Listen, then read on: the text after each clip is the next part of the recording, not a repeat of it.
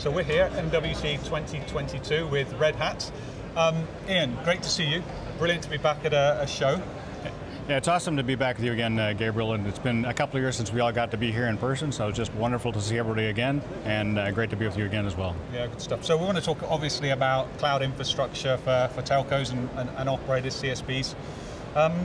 One of the things Red Hat's talked a lot about over the years is the importance and the value of having a common cloud platform across core, metro, edge.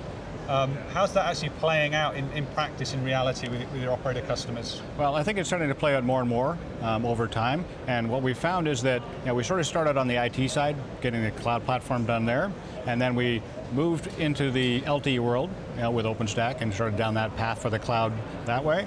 But now the 5G core has moved to a cloud native world, just like the IT side. The next push for that is to push that to the edge for the RAN.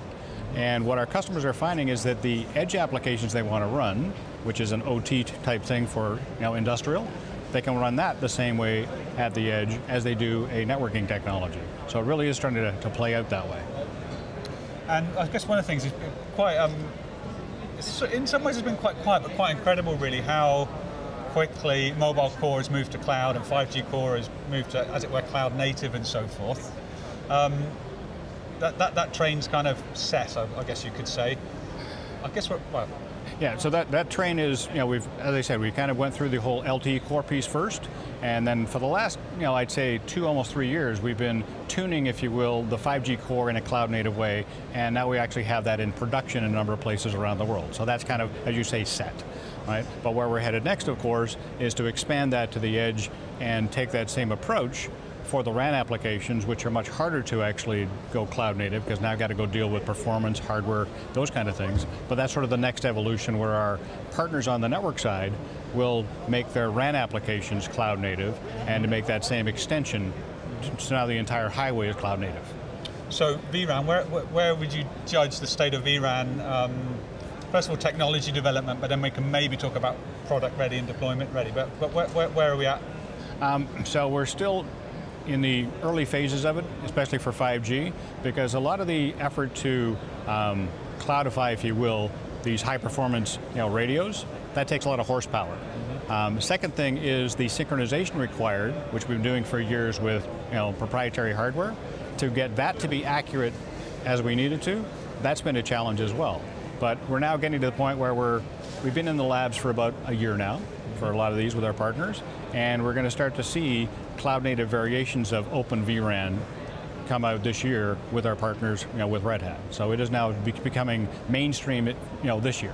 Yeah, pretty incredible. We might say maybe the power performance isn't quite there yet, but it's got really good, right? I mean, on a vRAN, it's. Well, part of that is the fact that what we've had to do to actually enable that is to partner with the silicon vendors who make the NICs for this, and that we can actually accelerate the NIC capabilities from Intel, NVIDIA, Xilinx, using FPGAs and GPUs to get that performance, and then use an open technology to drive that performance from our automated technology. So you can actually drop this thing off, and it automatically gets configured and gets tuned to the capabilities it needs, and the scalability of that RAN over those radios. We're trying to get it to use less and less compute hardware, because that's the other issue, is it drives up the cost, to reduce the amount of hardware that it's using to actually deliver the RAN radios that we're talking about. Okay, so we've got cloud native 5G core, we've got vRAN and cloud native RAN in development, we've got edge cloud infrastructure. How does that all kind of come together to make a better service, a great service for our customers? Well, what it really comes together is that now that you've sort of got this same platform distributed to the edge, that you can actually deliver the networking capabilities, but now it can actually deliver multi-tenant edge services on top of that for industrial, for automotive, for healthcare, financial services, agriculture, and run those innovative services as a edge service on top of this.